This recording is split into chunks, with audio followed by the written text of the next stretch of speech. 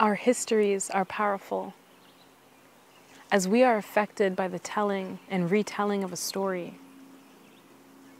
Yet power is not always akin to truth.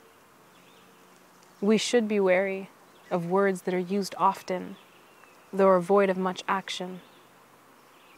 Imagine instead allowing the truth that can be found in the compassion of the soil, in the abundance of the trees, in the depth of the valleys that echo, in the purpose of the rivers as they carve themselves over stone.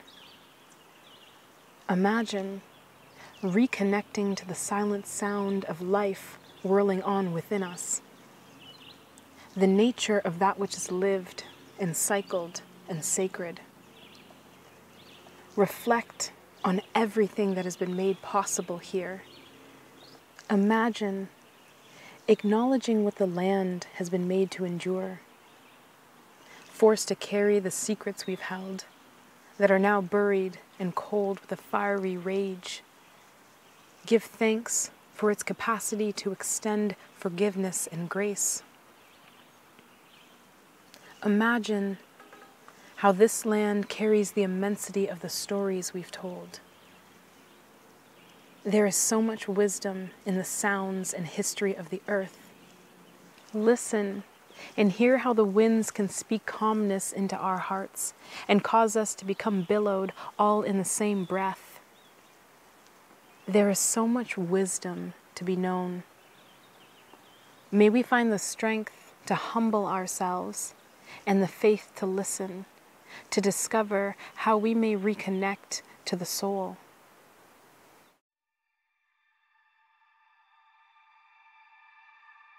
It's a privilege for someone to share their story with me. You know, that's private. That's something that affects them. And to share that with me gives me knowledge, it gives me wisdom, and it gives me an understanding of, you know, I really want everyone to understand that we need to stop and think about how we interact before we react. I cannot believe how brave and strong some people are. And letting me be a part of that journey, or even letting me know about that journey, is an honor. You hear stories about generational trauma, and you can never fully understand it. Even when you hear the story, you can't fully understand it.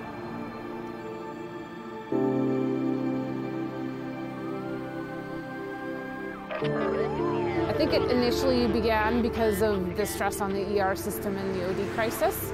So folks came together and thought, how can we offer services to people who are vulnerable and meet them where they're at, as well as creating a bridge for the gaps for services to people who aren't accessing. The Moose is essentially a platform for nurses, doctors, social services, mental health, to support folks who are either vulnerable or in that place where they're not quite sure if they want to go into a brick and mortar building. You know, when folks have been traumatized by the system, or, you know, maybe they've been in the hospital when they're young and that was traumatizing for them, all the way to residential school type settings. The fear around not knowing what to expect, or someone saying they're going to do something and not having the ability to follow through, or that fear around what's going to happen if I tell them my story. Am I going to lose something? A lot of times we run into people who are in the midst of a crisis, and it can take longer to get them to the sort of help they want. And if it's not easy and is as accessible, they tend to kind of turn down that sort of help. But with the Moose van right downtown during our foot patrols, it's really effective. Leanna's a vibrant, energy-filled person with some great ideas and a great vision. And I think it was that energy that put the Moose van together and made it an actual reality. I feel like Canada has always been known as a quote-unquote free country. However, we've had our struggles, we've had our problems, we've had so much pain and genocide.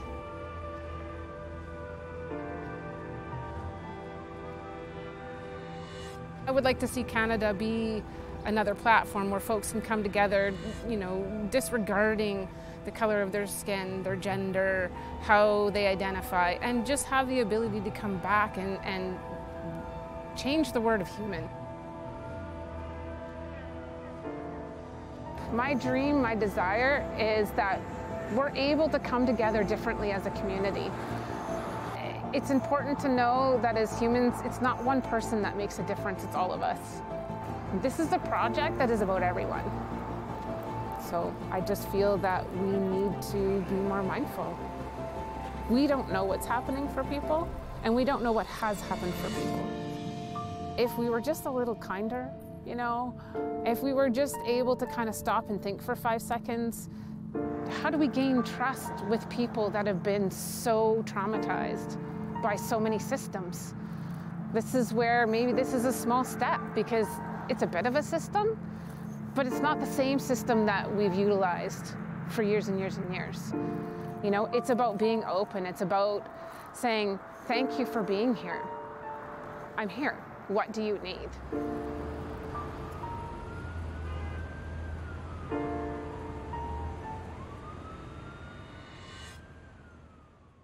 Imagine extending grace and understanding to those brave enough to allow themselves to be seen, drenched in their authenticity.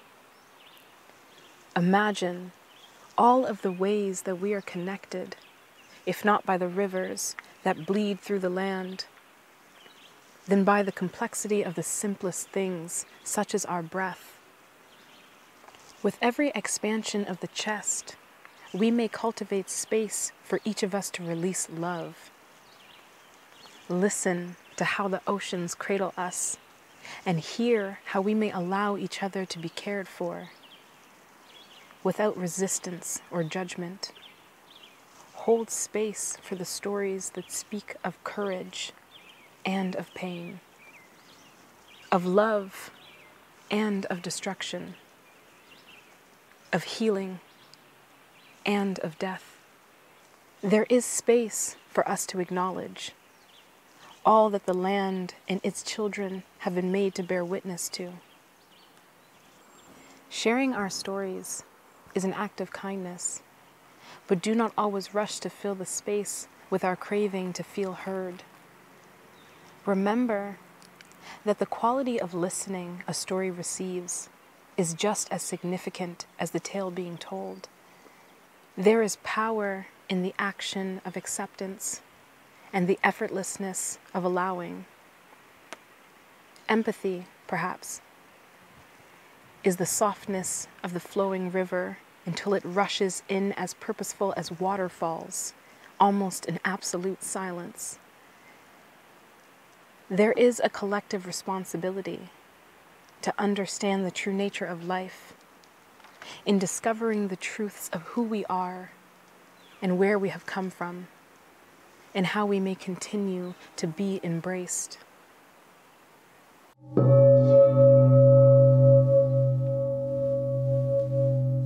I create music instruments that have a certain quality in their sound. My feet become roots and just go down and connect to the core of the planet. And I imagine that every blow on my heart is actually permeating, moving, pressing, molding, expanding the metal disc.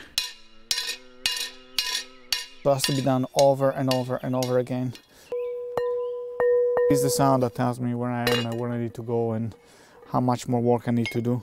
Then once I take it through that stage, I turn it around, and whatever I did to expand and bring it back in by hammering on the surface. And through my will force is just permeating the metal with the energy that I'm connecting with through the singing. I hold the conception and belief and knowledge that there is no part of ourselves, physically at least, that is not part of this planet. We're just made of the same material. In a sense, it's like our essence, some people call it spirit, the source aspect of ourselves is borrowing the material from this planet to have a human experience. So I connect with that energy, and I hold this energy, I allow this energy to permeate me, because I want the instruments that I create to hold the healing energy of our planet. Now, once the gong is flat, I just basically turn the rim, so it's got a little bit of a curve, and that's the beginning of the tuning process, bringing the sound in and just, making it more contained. I move from the anvil to a table which has got silica sand in it. So I position a hammer in the center of the gong, and with another hammer I just create a nibble right in the middle of the gong. So what that does is alters the pitch of the core sound of the gong, and it just makes it come to the fore. It's almost like they have spirit, soul, and body. So every gong has like a tonality to itself, which is given by the harmonic sequence that you find within the structure of the sound of the gong. So you have a core tone, then as you move towards the periphery, you have different tones that come in, and then the sustain of the gong, how long it lasts, is more like its physical body. Also, I listen to the tone. There is a lot of aliveness in the tone, a lot of vibration. So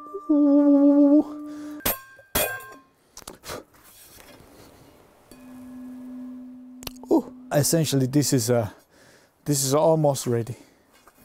I need to bake it and then make a holder and a mallet, and then it's ready to go. After the gong is tuned, I bring heat to it. I bake it. It just crystallizes all the work that I've done, just solidifies it, encases it within the structure of the gong. And when you play the gong in a space, it's like it really expands and just totally permeates. My passion is essentially of creating something that is in harmony and tuned in with our planet, with our carrier, with what's holding space for us. It is a passion, and it is something that I want to do to be able to feel connected.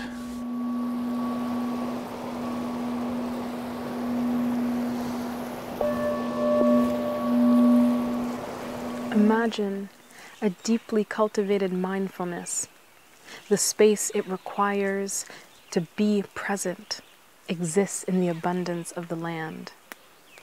It is at times challenging for us to imagine the vastness of ourselves, but we may come to understand it in the diversity and tenderness of the land that stretches from far and wide, that knows no boundary as it spills and rolls and dips into itself, allowing us to sing and dance and rejoice in the crevice of its being. As we are nourished by the land, what do we give? And still we are accepted, as this land, a living thing, recognizes itself in all that is breathed, as it is breathed, by the veins of the rivers and the lungs of the trees and the heart of the oceans.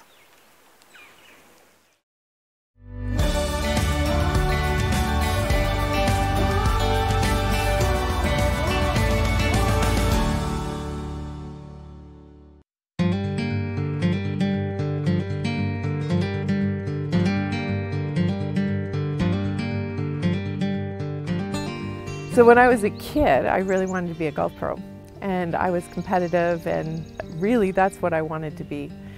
And then my father gave me his camera, and I went to Lake Placid, and I picked up the camera. I took my first photo in a place close to where we are today, and I knew instantly that I wanted to be a photographer. I wanted to be a nature photographer, but I also knew that that wasn't going to be an easy task right off the go in my career. So I came back and I said I wanted to be a photographer. During the time in my university and college, I started my business. I started in the film industry, so I understand the filming aspect and video. Not many people were in that field at the time, in the middle range. You know, there was high end and in the production end, and there were very low end cameras that were available. So I came out of school with the intention of being my own boss, being my own business person, and having my own business in photography. But I knew that I had to work a little bit harder at gaining the reputation. I was very young and I was a woman, which wasn't a very easy task to combine both of those and be taken seriously. So I began my career in video production, and then as I got known and I was able to get myself out in the community, then I started to bring the photography aspect into it. It took a few years to get to where I am right now, and 30 some years later I'm able to really do what I love, and it's be out here with the wild creatures and the beautiful scenery and try to create images that can help people see the world that we have to live in and that we do live in, and hopefully encourage them to go out into nature and experience and appreciate what we have. I've always loved nature. I'm obviously massively passionate, and I would say slightly obsessed with nature and wild creatures. And even when you have a squirrel running up to you or a chickadee behind you, whatever animal it is, it can be a polar bear to a small bird, I just feel a connection to them. And I love people and I love photographing people, but when I'm out in nature and you can hear the birds sing and you can see the beauty all around us, it just is so connective, and I wish more people went out for walks. And I think during COVID, that's what a lot of people have done, and they've started to experience what we have in our own backyards. I've always had a passion for nature. My parents were birders, and we traveled and camped all across Canada, so they were always encouraging us to be outside. And their passion for birds, I think, transcended to all of us. And it meant going out, and it meant the search. It meant the going out in the hunt for these little creatures that live amongst us, and to learn about their behavior, to learn about species. And I have a young son, so right from the get-go with him, we'd go out birding and we would feed the chickadees and we'd connect him to nature in a way that we knew he would always appreciate. And I think it's so important for all of us to see and appreciate what we have to lose if we don't take better care of our planet. I have traveled all over the world. I've photographed, I've visited 7 continents, but I think my favorite place is Canada. It's ultimately where I come back to all the time, and discovering my own backyard and spending more time just discovering little trails around my home city, or even if I had a choice, I would stay in Canada. And the Arctic is the best kept secret of the world, I think. And I know it's not easy and accessible to many people to visit the Arctic, but it's a place that is so full of tradition and culture, history, and from the people to the landscape to the wildlife, it's extraordinary. But I think ultimately Canada is my absolute favorite place to photograph. Ultimately we're always looking for that bucket shot, that defining image as a photographer, and I've had a few, and one is of a spirit bear, a Kermode bear up in the Great Bear Rainforest 2 years ago. And I was able to be, mere feet away from him. And he came up and he put his head under the water. And of course they're fishing for salmon, but he put his head under the water for quite some time. And I hadn't seen this behavior before. And he was standing, it was like he saw me on the river's edge, and he came up and he stood right in front of me, and he put his head under the water, and then he lifted his head and he shook. And what he was doing was feeding on the salmon roe at the bottom of the rivers. I think the next great photo for me is whatever's in front of me. So there are places that I want to visit, there's animals that I want to photograph. I want to explore more of Canada too, and try to tell the stories, the hidden gems like the herring run in BC, and maybe explore a little bit more of Yukon and the Northwest Territories. So how I imagine my Canada in the future is brighter and better. We have so much to learn from over the past and the history, that now that I see that my 16-year-old is growing into this young man, I want the future to be brighter and better for all Canadians. We have a lot to lose if we don't take better care of this planet, and I think we're learning along the way the importance of protecting our planet and galvanizing together as a whole we have the ability to make our Canada better and brighter. How can you not be astounded by nature and these creatures that offer us these opportunities, even a red squirrel? As long as he doesn't jump on my back. That kind of freaked me out. Imagine this land as it lays itself bare, unapologetically, as the rain pours and the oceans thrash up against us, as the land remains present and unaffected by our perceptions of it. Imagine this land as it teaches us of life, of how things are often everything all at once. The more deeply we immerse ourselves in her reflection, the more clarity will come. As the sun rises unaffected, we may come to understand ourselves. As the sun rises, so too rises another day for us to shine. The land teaches us of our light, even as the trees are rustled by the whistling of the winds, and their leaves all fade to color before falling to their knees, painting a picture of the world almost completely at peace. As the solstice brings the life around us to rest, we are reminded that nothing is truly that separate or lasting, that in all of our stories, this land is the only thing that's always ever been, allowing us to sing and dance and love and rest. It is that very nature of allowing that we must begin to reflect. As the seasons pass and the land allows itself to let go again, so too should we allow the passing of our emotions. As the cherry blossoms whisper sweetly under the smile of the crescent moon, opening themselves as the frost melts again in the morning, they bloom mischievously, only to be mourned as we are braced by the sun that rises unaffected. Kind of hid for a while my Aboriginal culture. It was a search for identity. Just because I come from this tiny little town, just because I'm Aboriginal or two-spirited, it doesn't mean that the glass ceiling can't be shattered. I know there's room for me.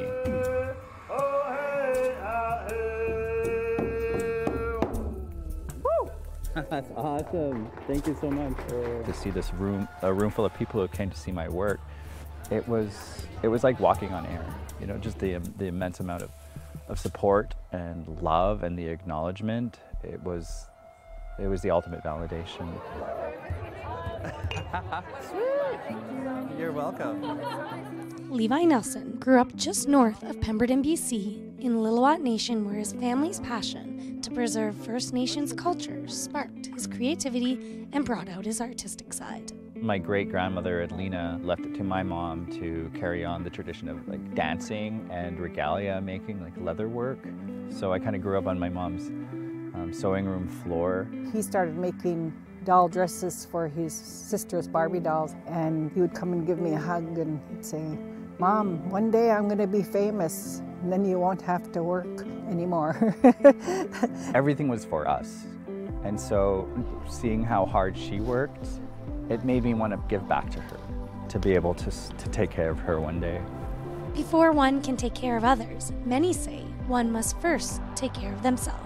I always kind of struggled with my own issues with identity and not feeling good enough.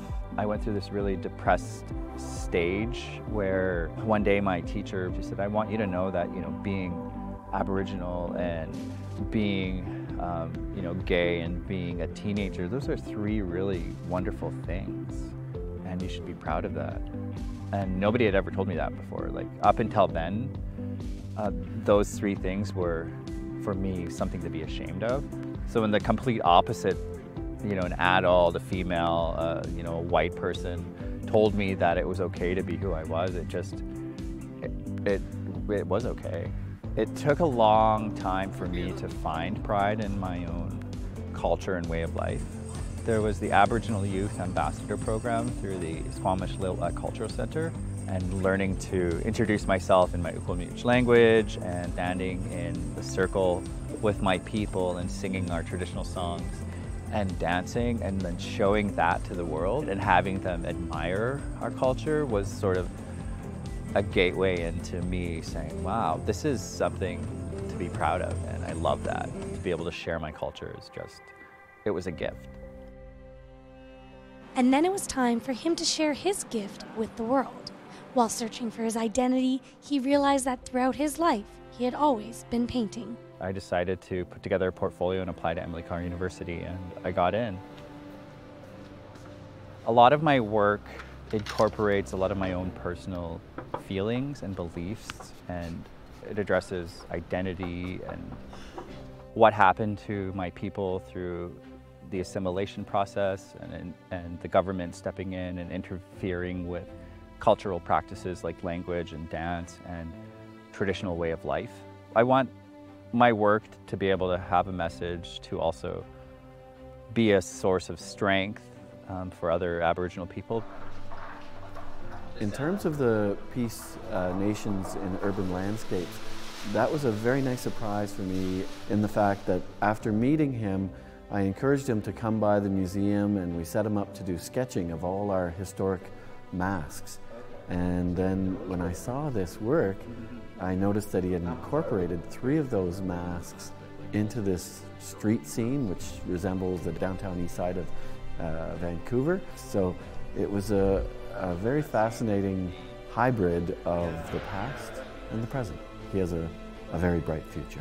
Now, in his final year at Emily Carr, everything seemed to come together. Having my own exhibit, especially in Whistler, in my own big backyard, it's the ultimate validation of all the work that I've done leading up to this point, all the painting and the tireless hours in the studio and 16-hour days, and then being able to show all of these people who have come just to see my work. It's the ultimate high. I knew that it would happen someday, that he would be famous. I'm really happy and proud of him. He's come a long way, and he has found himself. It's just amazing to be able to have a voice finally in today's day and age that was silenced for a long time. This is who I am coming through my work. If I died tomorrow, I'd be happy.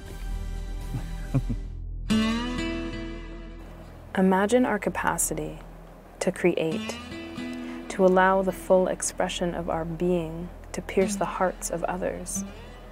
Just as the sky paints itself in violet hues, and we bask in awe of the sunset, the taste almost of citrus, as the sun wakes and rests, same as the chest rises and falls. Imagine being at ease with the fullness of our identity, just as the mountains crash through the clouds with full intensity. So too are we lifted by the land, grounded in the wisdom of the trees that breathe into us as we enter the openness ablaze. Imagine where we may belong in the midst of it all, as we surrender ourselves to the gentleness of the river that ripples under the caress of the birds congregating in silence as they bend the air before us. Remember, same as the soil that lays at our feet, we are sacred with a story and breath of our own. In the reflection of the land, we are free in our wholeness.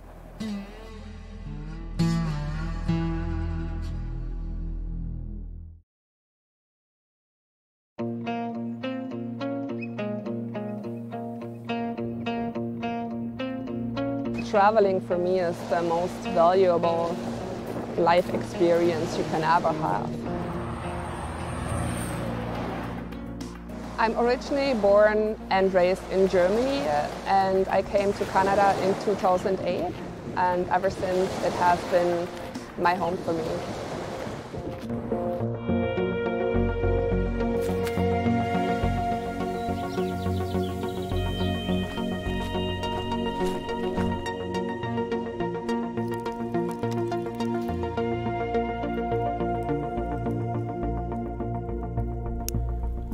The best when you start hearing the sound of boiling water. My name is Melanie Vogel. I'm currently hiking the Great Trail, also formerly known as the Trans-Canada Trail, from Cape Spear in Newfoundland to Victoria in British Columbia.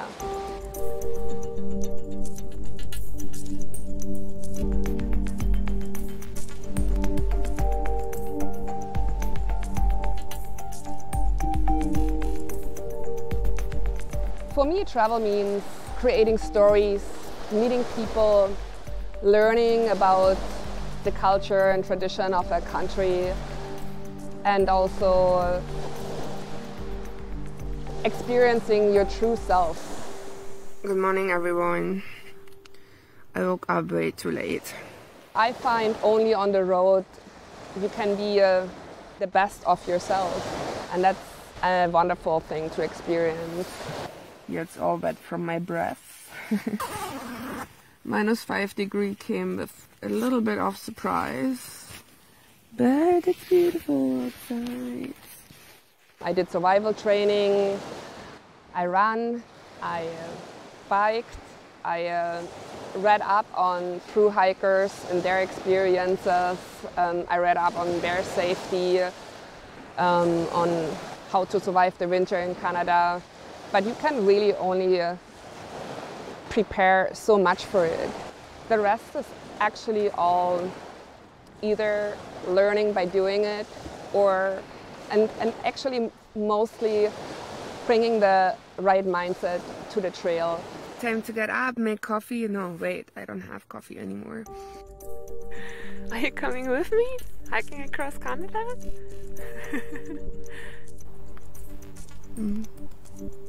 Yeah, I will see.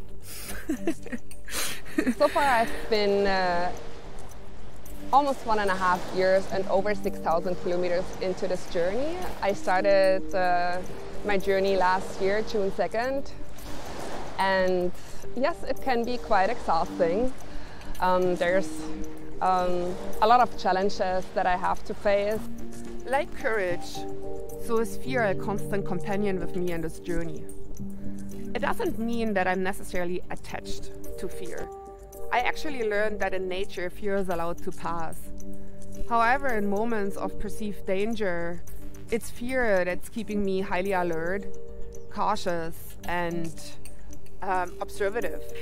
So this is to those men who think this is fun to make awful jokes, or maybe it's not even a joke, towards women. There was one moment in this journey, just this summer, where a man approached me inappropriately.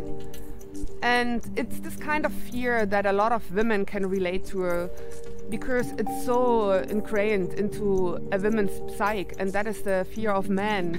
But you're not staying with me, and I come and look for you later, knowing that I'm just about to go into the woods. It's not about that risk itself or the challenge itself. This scares me! This scares me! You know what this is? This is a big shit! And you know what? This is for you! This is... It's how you take it, how you react to it, and how you handle it, how you are prepared for it. Thank you, wonderful people in Quebec! Province number 6! Hello, Ontario! If everything would run smooth and perfect, then it would be quite boring and I would have no stories to tell. But it's those risks that you're taking that spice up the whole trip, yeah. After days and days and days and days and days of grey sky, it turned blue today. It's a good day to meet the spirit of Terry Fox. It's a good day to celebrate 1.5 years on the trail, and it's a good day to finish my stretch or my walk along Lake Superior. I've met people on my journey who ask me, so you're taking 2 or even 3 years out of your life.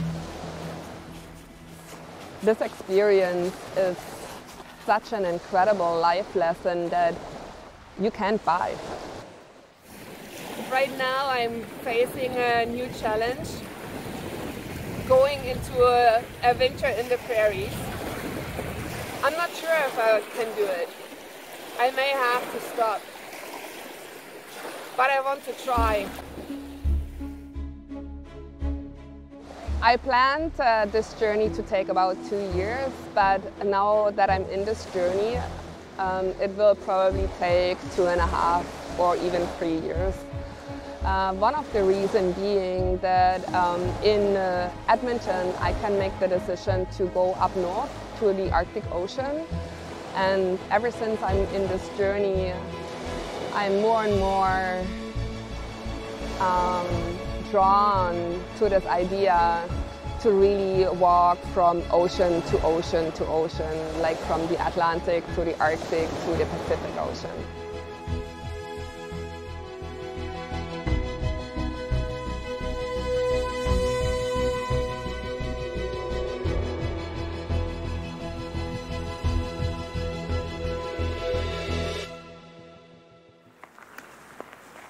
Imagine the privilege we hold in being planted here, as we are overwhelmed by the beauty of it all, while the land gracefully includes us, while we cultivate our lives on fertile soil.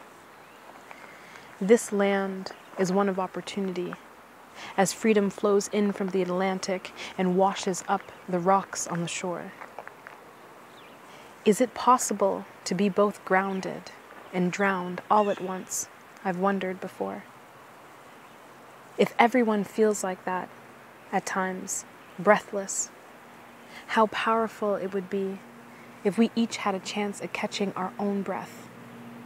If we could stop for just a moment and consider each other in the simplest of ways. If we could match each other's rhythm. How there might be pain in that, profoundly so, that catches us like the roaring winds of a storm and then releases us by the wisdom of allowing. There is room for us to acknowledge the things that keep us up at night. We may find what frightens us the most is refusing to name our fears. There is enough light for us to shine it on those things that creep up from the darkness of the sea.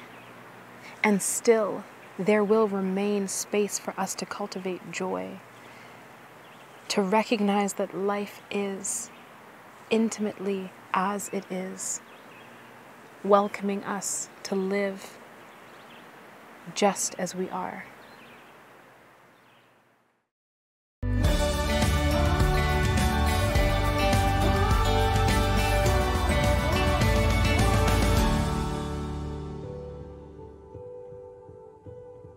I'm Uzma Jalaluddin. I'm a high school teacher in one of the Toronto boards, and I'm also a writer. So I wrote these 2 novels, Aisha at Last and Hannah Khan Carries On. They're both romantic comedies set inside a close-knit Toronto Muslim community. When I was in university, I just realized that all of my extra jobs had to do with teaching. I was just always tutoring kids, or I was working as a camp counselor, and I realized I just really like people. I like chatting with students, I like working with parents, and it's a job that I really enjoy. So I was born and raised in Canada, and specifically I grew up in the east end of Toronto in Scarborough. And Scarborough was a very diverse, immigrant-rich neighborhood. I grew up surrounded by people who had come to this country from all over the place. So I grew up around multiple different cultures. I attended public schools in Toronto, and I feel like a lot of my global yet local upbringing is a result of that. I've lived with my parents, and my parents immigrated from India in the 1970s. So they actually arrived. My mom has this story. She says that she flew into Toronto and saw the CN Tower being built. So that's how long ago they came in. And when they came to Toronto, because they didn't have any family here, the community became their family. So they were very active in the mosque, building the Islamic Foundation of Toronto and the building behind me, the Islamic Institute of Toronto. And that sense of community was really passed down to me and my younger brother. The sense of just giving back to the community, being part of the community, being productive and being a good citizen was really drilled into me from a young age. And I hope my children will also take that to heart.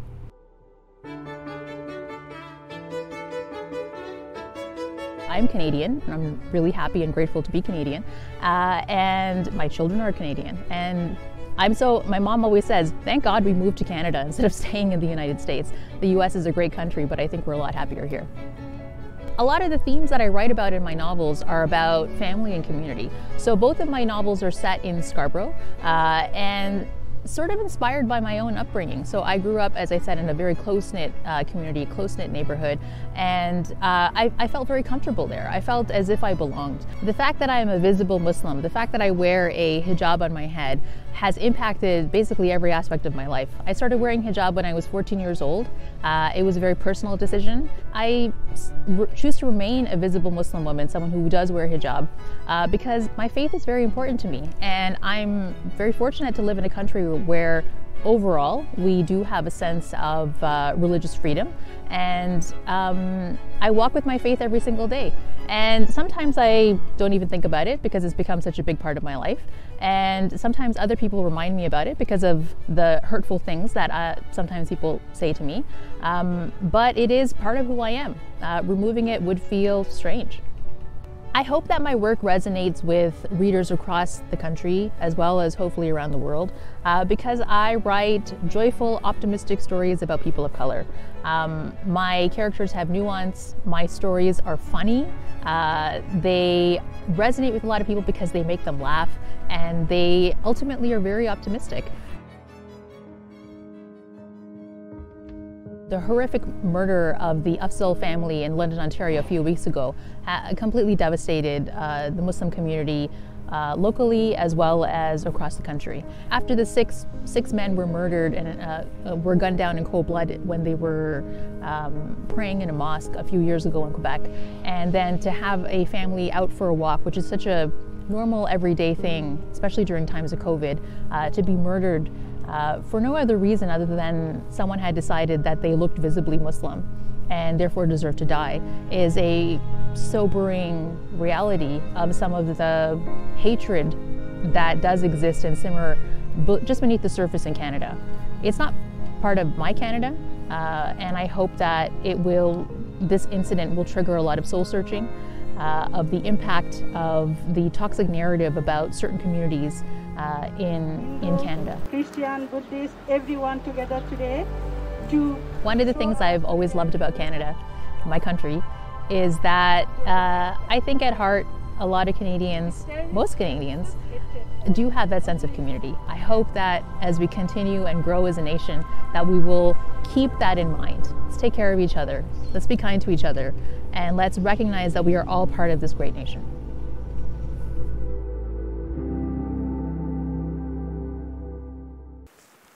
There is a truth that exists in the experience of being uprooted and then born again, someplace that reminds you of how much you do not belong.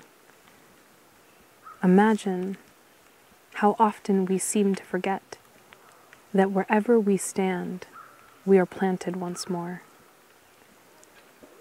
There is a feeling you carry when pieces of yourself are at rest in the ocean, a feeling of being weighed somewhere on the edge of. And still the land embraces you, where the water meets the shore. By the abundance of the soil and the grace of the morning sun, you cultivate anew and plant the remains of old roots from which you once grew. There is a story buried in the lives of the diasporic, a history so deep and dark, so twisted and misconstrued, so woven by strength and love and despair. Though the waters continue to welcome us and wash our bodies up like treasures from the ocean's floor, blue and crimson and broken yellow sea glass, we come together to build a mosaic Listen to us bloom and hear our song of resilience. Listen to us dance and heal as we stand to break the height of the waves, crashing in all around us. Soyez les fous ou fanatiques, peut-être loup, la rhétorique, démagogie et parole où ça pique, tu fais le sage ou l'amnésie. Mon nom est Yao Vikoyi et mon nom d'artiste est Yao. Je suis originaire du Togo et né en Côte d'Ivoire. Je suis arrivé au Canada en 1999. J'étais en Côte d'Ivoire à ce moment-là. Je suis arrivé, j'avais l'âge de 12-13 ans à peu près. Mon arrivée au Canada a été plus ou moins une surprise, ou pas plus ou moins une surprise, a été une surprise parce que lorsque je suis arrivé au Canada, je ne savais pas que je venais pour rester au Canada. Ça a été essentiellement avec les événements qui se passaient en Côte d'Ivoire à ce moment-là. Ça a été un mouvement familial, toute la famille, mais ça a été sur une idée, on part en vacances. Nos parents nous ont dit qu'on partait en vacances en fait. Donc on est parti en plein milieu de la nuit, on a pris l'avion sans trop savoir où est-ce qu'on allait. Et les fiches d'embarquement étaient remplies par les parents. Et puis on arrive à Amsterdam, on fait la journée à Amsterdam et ensuite allez hop, on arrive à Montréal. De Montréal on prend un bus, on arrive à Ottawa, on se retrouve dans un appartement. Tu dors par terre tes premières nuits et une semaine après, je demande à mes parents quand est-ce qu'on repart et mes parents me répondent « repart ». Vous commencez les cours dans 3 semaines. C'est comme ça que je me suis retrouvé à Ottawa et 22 ans plus tard, je suis encore là. Donc ça a été, c'est comme ça que je suis arrivé. Bravo. Dans un monde de fabulation, bientôt à en perdre la mémoire, duquel les deux avaient raison. Déjà aussi à l'école, ça a été très difficile déjà au début. On s'entend, j'arrivais, je viens d'une autre culture, on me faisait comprendre que j'avais un autre français aussi, un français international. Donc il y avait une autre culture franco-ontarienne aussi à laquelle que je ne connaissais pas du tout. Dans la cour de récré, ça parle anglais, en classe, ça parle français. Donc ça n'a pas été facile. Ça n'a pas été facile comme intégration au début. Et ironiquement, moi, mon intégration s'est faite par le biais de l'art. Sans même savoir ce que l'on est disjoncté. Fonce tout droit vers une impasse disjonctée. Je suis pas le seul, la race humaine disjonctée.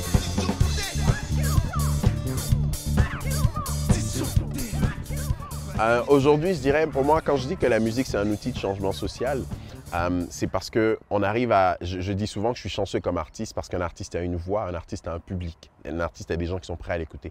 Donc oui, c'est important d'utiliser cette plateforme. Bon, on utilise cette plateforme pour divertir les gens, mais c'est aussi important d'utiliser cette plateforme pour parler de choses qui nous importunent, de choses qui nous rassemblent, de choses qui nous dérangent tous ensemble.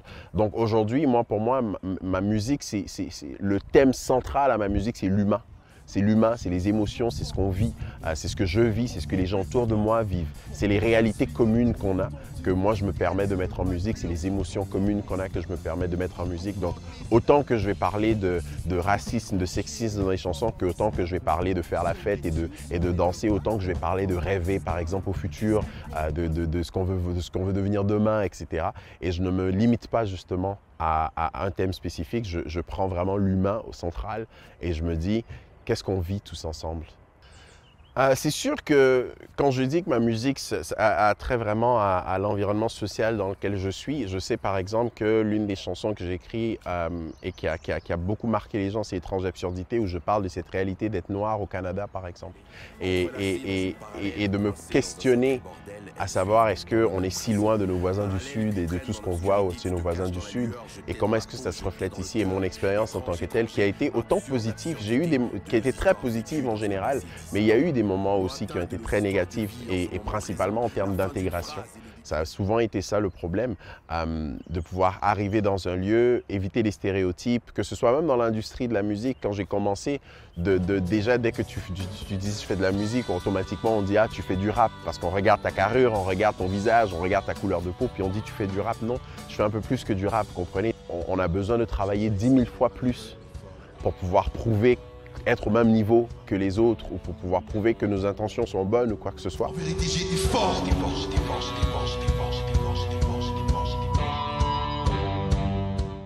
Moi j'estime que le Canada est un pays et au futur, je l'espère, parce qu'on voit comment le Canada change.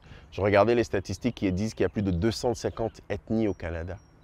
Et Morin disait, si nous cultivions les convergences plutôt que les différences, il y aurait la paix dans le monde. Et je pense que moi, ce que je vois dans le futur du Canada, c'est vraiment cette communication-là.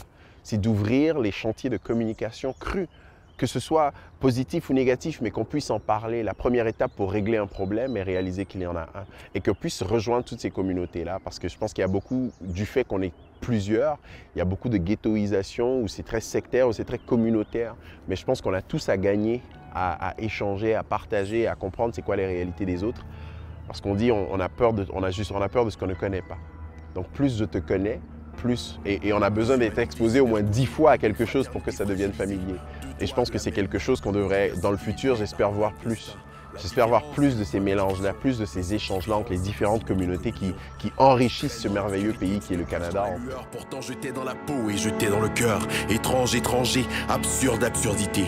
Unis dans la solitude collective de nos unions sans aucune perspective. En un index, en un clin d'œil. Nouveau symbole national d'une partiale journée de deuil. Des histoires racontées que personne n'arrive à expliquer. Des bouts de nouvelles que l'on a tricotées. Une couverture qui n'offre aucun abri. Médiatique. J'ai beaucoup d'espoir pour le Canada. Je pense qu'on a tout à gagner. Beaucoup de positivisme dans ce que je vois pour l'avenir du Canada aussi. Et je pense que aussi longtemps que la société civile et nos politiciens, on continue d'avoir des dialogues et on continue à échanger et qu'on pense vraiment au bien-être de l'ensemble et non à nos intérêts personnels, je pense qu'on a... Et au Canada, je le vois souvent, on est capable d'avoir certaines conversations qui sont difficiles à avoir. Et ça pour moi, c'est le bon signe que ça va aller. Comme je dis, la première étape pour résoudre un problème, réaliser qu'il y en a un. Et si on est capable de réaliser qu'on a un problème avec les communautés autochtones, qu'on a un problème avec les communautés racisées, si on est capable de réaliser tout ça et d'avoir ces conversations qu'on fait en ce moment, eh bien, j'estime que oui, on est déjà sur le droit chemin. Ouvre tes oreilles aux pensées soleil. This land is a symbol of hope, of the courage it takes for us to open our hearts and to experience life as it is, not simply how we've imagined it to be. Life exists in the simplest moments, in the kindness we extend to our neighbors, in finding what was once lost, in the laughter shared between old friends, and the patience it takes to cultivate true self-love. We carry within us the wisdom of the land that plants us all as equals and waters us generously as we grow. Be kind to yourself and accept others as they are. Be inspired by those around you who ignite others with their light. Take time to rest and to reflect. Hear the truth that permeates the noise, and listen to us sing and dance and rejoice, and hear how we are loved.